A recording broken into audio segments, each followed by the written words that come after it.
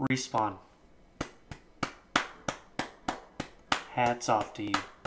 You see, what Respawn is doing is something that I hope other developers look at, and they take what Respawn is doing and they take it to heart. Because tomorrow, on October the 23rd, a game that was released on March 11th is getting new content added to it. Not charging for it. A new update that's going to add brand new content. Brand new content. You're going to have new game modes. You're going to have completely reworked AI.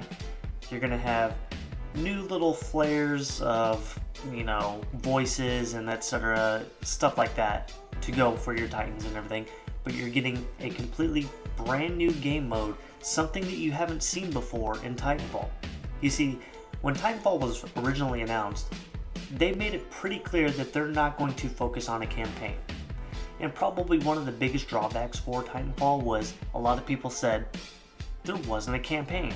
And if this was a campaign, this campaign sucks. And I think that they listened a little bit.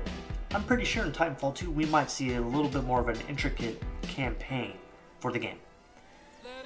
Now, granted, they didn't add a campaign to this, but they added what is called Frontier Defense.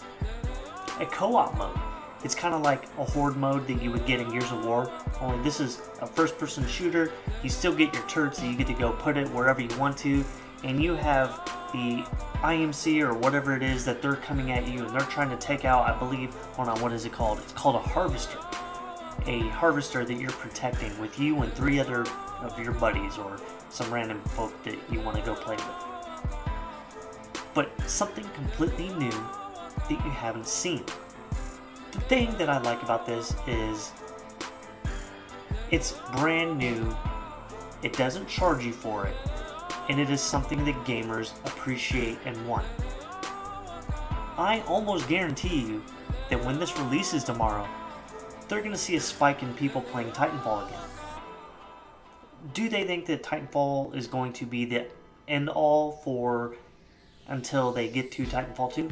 No, I think they realize that. But they also realize that they want to keep on the gamer's good side. Especially nowadays, with the whole Gamergate issue, the resolution gate, everything's under a microscope. This is awesome. And I particularly hope that somebody like Bungie pays close attention to what Respawn Entertainment is doing. Because Destiny is lacking some new content. Something that they promised because it was supposed to be like an MMO. I've played many MMOs, and a lot of them you don't go a couple weeks without having something brand new added to the game. It might be something small, but something brand new. Not painted up to pretend like it's brand new. I'm pretty sure even Defiance, which was kind of like a washed out MMO, had new content that came in every week. Now granted, it was, aesthetic content, but it was something new. New helmets, that'd be nice. New chest piece, that'd be nice. New gear, that'd be really nice. Tired of running around on Destiny looking like everybody else. Oh, you beat the raid? Me too. You know how I can tell? You're wearing raid gear. Sad. You want an exotic weapon? You want an exotic gear? Go to Xur or go do a bounty. Same stuff that everybody else is getting. It's pretty sad. So, getting back to this, they're doing 3 brand new game modes. You have Frontier Defense, you have Marked for Death Pro, and then you have Deadly Ground. Frontier Defense is kind of like your Horde mode where you protect your harvester and everything.